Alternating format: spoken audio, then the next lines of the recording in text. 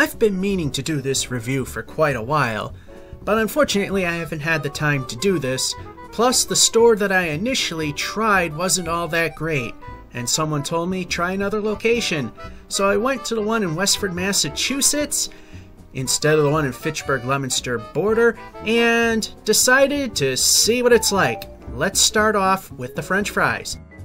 My first experience with Five Guys French fries in Leominster were not all that great. They were soggy, they were cold, they were limp. But then again, it was a new store and they probably didn't get the process down. So I tried them here at Westford, and we'll give Leominster a chance some other time anyway, and found that they indeed are, for the most part, fairly crispy. I mean, they're not going to be crispy like McDonald's, because fries of that size are really hard to get crispy. Some of them were a little limp, but that's expected. For the most part, they were crispy, salted really well, and they tasted pretty good. I had no real issue with these fries, except you gotta take them out of the cup as soon as you can. The more they sit in the cup, the more they will actually get soggy. As for the burger itself, here it looks pretty plain, but when they do stack the toppings, they do look a bit better than this. I just went for ketchup and mustard because, for the most part, I wanted to know what the burger tasted like. With all the extra toppings, you can't really tell. As you can see here, the patties are well done, and for health reasons, that's the only way they will do that. They were very flavorful, very juicy, and definitely packs a punch in the taste department. Although the one thing I would wish is that they did toast the buns a little bit. They're pretty much taken out of the bag and prepped with whatever toppings you want.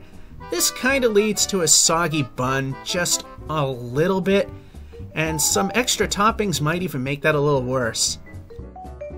I have no problem with the product whatsoever. It was great both here and even in the initial launch in Leominster. So both places have that down, so I have no issues with how the burgers are done. They're very good. Just the tinfoil thing, it kind of will ruin the bun after a long trip if you are not eating it in the restaurant. I also got a coffee shake, and I am not disappointed in it whatsoever. Very flavorful, and the consistency is very smooth, and it's not hard as a rock like you would get at McDonald's. Definitely worth it. And before we give the score, I want you to know that no, it's not a grammatical error. It says burger and fries because that is what we're reviewing, a burger and fries. So, how did it stack up?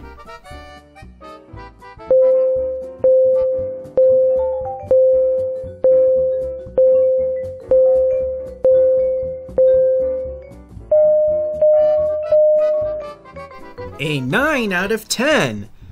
The burgers are just excellent, no doubt about it. And the fries are actually pretty good if they are prepared properly. I'm sure the Leominster place, as I've said before, has finally got that down. So, that's my review of the Five Guys hamburger and French fries. And this is George F551 saying, hope you enjoyed, and have a good one.